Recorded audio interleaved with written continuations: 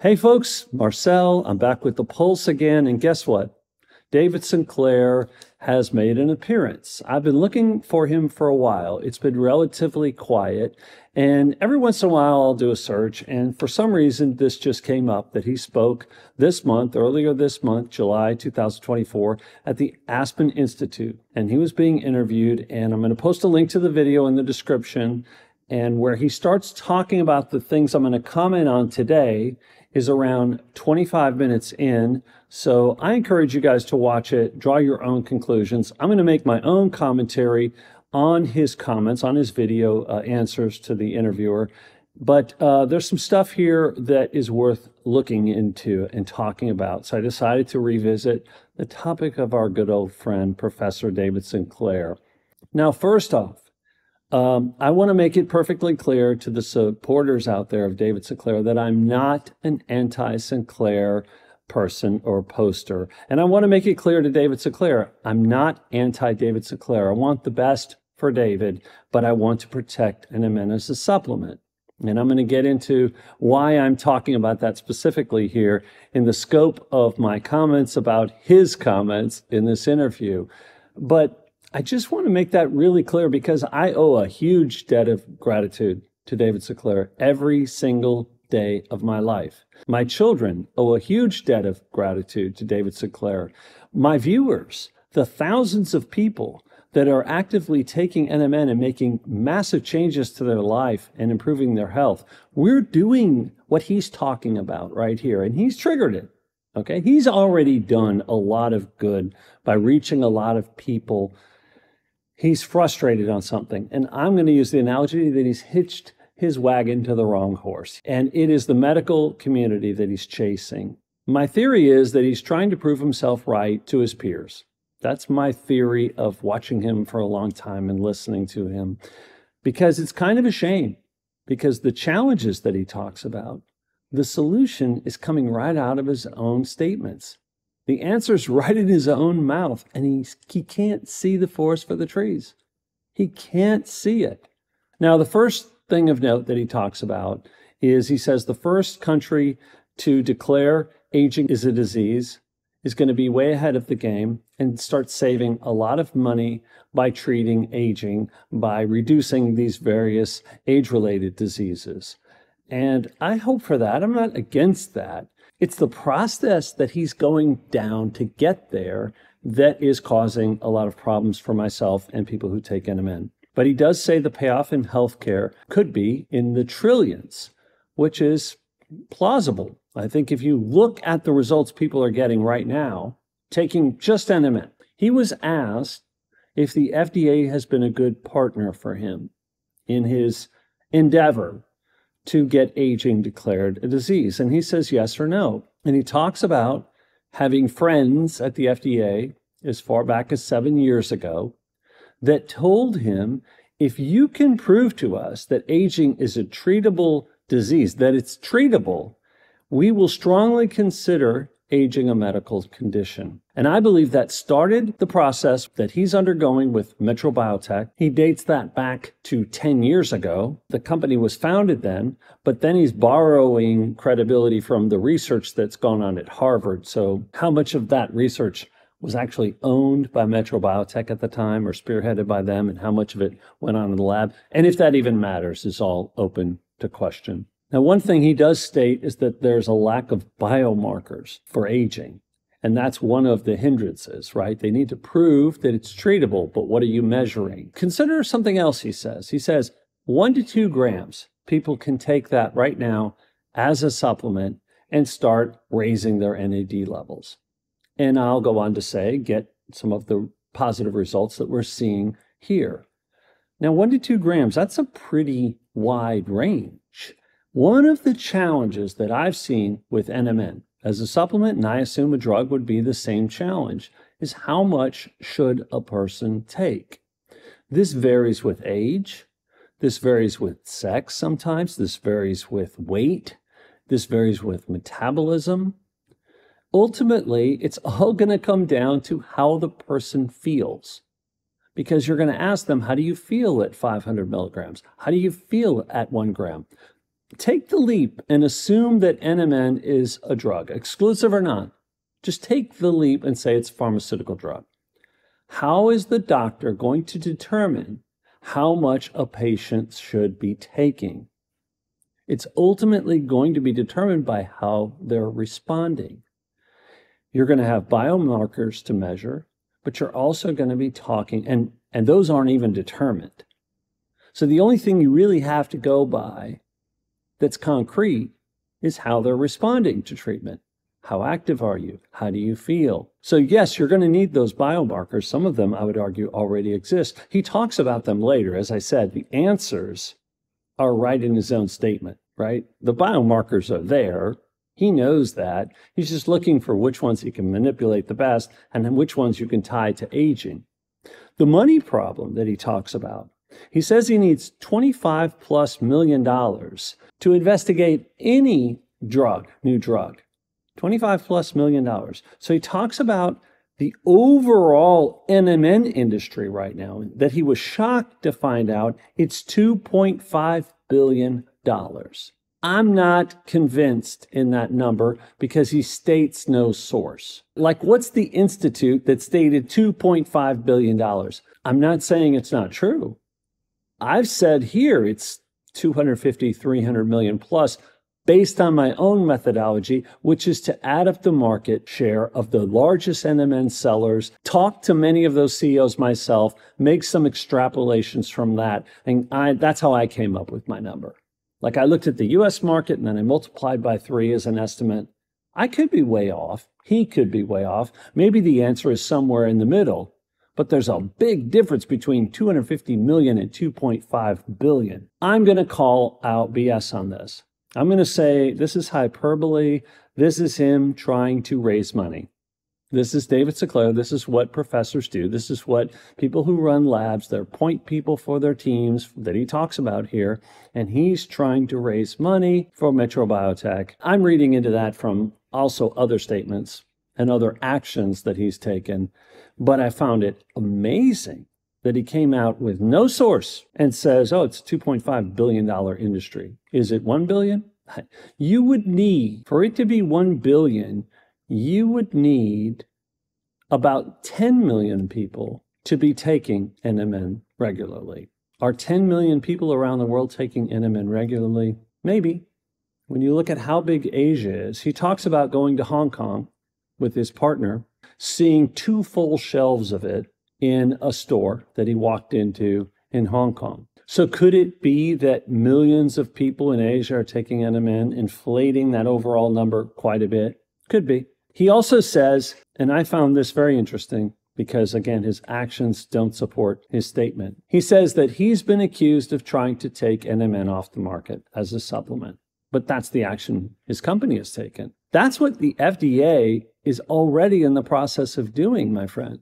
The FDA is removing NMN from the market. They're just not finished with that task yet, but they've begun that process. They've slowed down this channel by 80%. Our traffic is down by 80% of what it was a year ago. They've decimated this channel's traffic.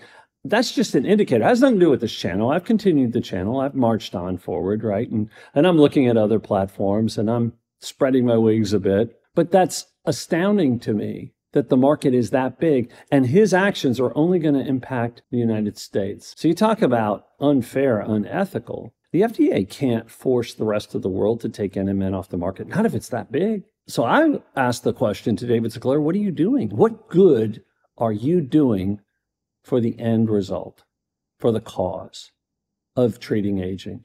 What good are you doing to go backwards? Like, if we already have a $2.5 billion industry, why don't you hitch your wagon to that horse? Why don't you change horses and start going to the one that's going in the direction that you want to go in, which is to raise money? David Sinclair, on the path that he's taken, might become a billionaire one day. He might. Things might fall in his favor, but the train's already left the station. So if he wanted to enrich himself, to expand his research, whatever you want to do with the money, do it. Instead of, as he stated, having his attorneys send cease and desist letters to all these supplement companies using his name and likeness, which he also said was the case in Hong Kong and elsewhere. You're spending money to make nothing. You're just trying to protect your image and likeness, which he has the right to do. Why not hitch your wagon to the supplement industry? Why not pick some companies you trust and align yourself with them, because that train's already on the way to the destination. And they would fight your battles for you. They would send cease and desist to their would-be competitors, the other companies using your name and likeness without authorization. It just makes a lot more sense to me. So the solution is coming out of his own mouth. It's a $2.5 billion industry. He's not getting it. There's your money. There's your 25 plus million. It's right there. You just said it. You're just going the wrong way about it. You're going the way that requires a lot of money you don't have. And you're going to get to the same place. You're going to combat aging and save trillions of dollars in healthcare. Why does it have to be the medical industry that is your partner? Why? To what end? What are you accomplishing? Some ego trip of convincing your peers that you were right all along. Who cares? Who cares how many people talk badly about you? If you don't care, if you have thick skin that you say you have, who really cares how many people talk badly about you if you're reaching your stated goal of slowing down aging for people? It's already there. Now, the biomarkers. Why do I say it's already there? He's shown in his lab that they can lower bad cholesterol with NMN, lower blood pressure, lower triglycerides, lower body weight, and improve fitness. Matter of fact, they have 5 ongoing clinical trials, which I assume all need funding. And they have 1 study funded by the military to study strength conditioning, strength improvement from NMN. And so these are all things we've talked about before, but he's doubling down on all of them. So the main point I'm making is he has taken action to take NMN off the market. The route he's going, where he's headed, by definition, will hurt NMN as a supplement. I don't think he'll ever fully get it off the market. So it's kind of wrong to accuse him of trying to take it off the market, because I don't think that's possible anymore. I think it's too big. And because that train's already left the station, you already have your biomarkers, you already have your market. What are you doing? I've been around businesses for decades. I advised businesses in the music industry, in the audio industry, and they made millions of dollars based on my advice. It's still what I do, quote unquote, professionally, is I lend advice to different companies who are marketing to the audio world, because that's a market, that's an industry where I have a lot of interest and a lot of experience. I know how to recognize markets. You don't always have to create one from scratch. In this case, he created the market from scratch by talking about publicly NMN. The market exists, but instead of it being here, it's over here. And he's denying that fact. He's ignoring the market he created. And he's not cashing in on the market he created by his own choice. He's not a victim. He's just a bad businessman. He's just going against the tide instead of with the tide. It makes no sense. It baffles me. What he's saying out of his own mouth, it's a $2.5 billion industry, and I don't understand why I can't make any money. We keep sending cease and desist, and the industry keeps growing. So why don't you stop sending cease and desist letters? Align yourself with some key partners in this $2.5 billion industry, if it's that size. And who really cares what the total of the industry is for NMN? It's massive. It's likely between $500 million and $2 billion, somewhere in there. It's massive. There's enough there. And overnight, I would argue overnight, the advances he could demand, the percentages he could demand, and then he could do his own tests. He could have his own lab testing the purity, testing the safety of that NMN, and then he could share all of his results in improving these various biomarkers that he already has, that he says he doesn't have, but then he lists them one by one. And he could share that data publicly with those companies he partners with. NMN could remain a supplement.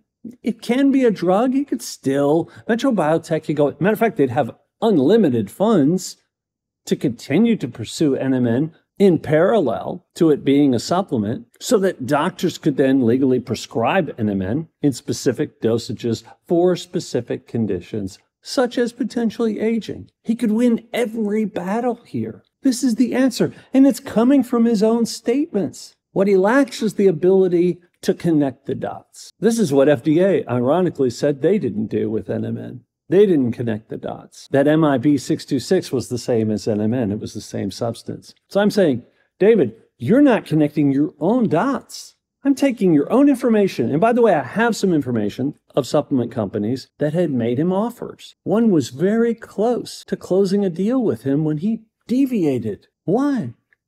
He sabotaged his own success by this Metro Biotech action that's choking him. And I regret to say, I don't think he looks much better at 55. I don't think he looks a lot better. And that's not a knock on him. I'm just stating overall, I don't think he looks, and I don't think it has anything to do with NMN or his fitness routine.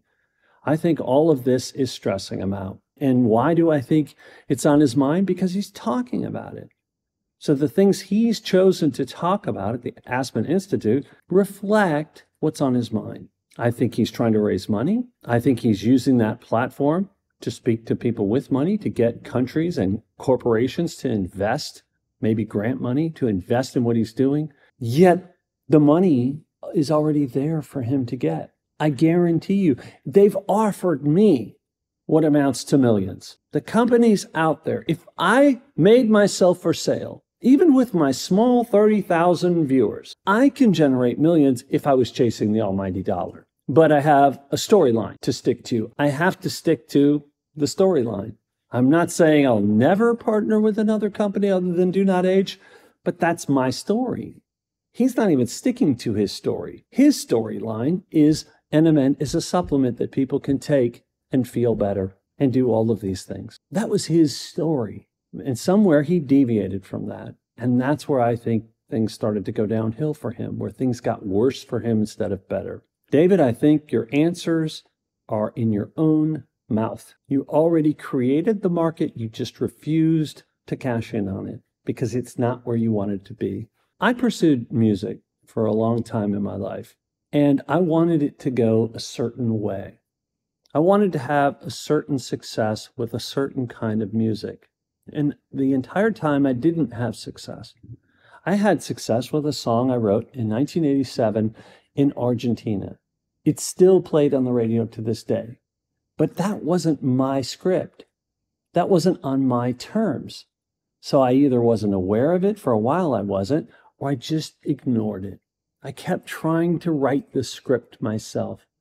But oftentimes in life, I would say most of the time, the script writes itself.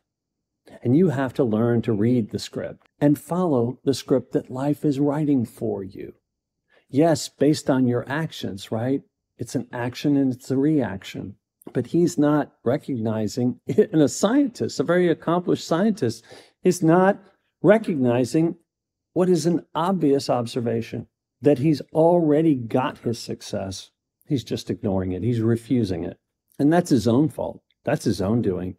It's not like NMN isn't a billion-dollar-plus industry. It already is. And he created it. So just connect the dots. What's missing here? His refusal to accept it as legitimate.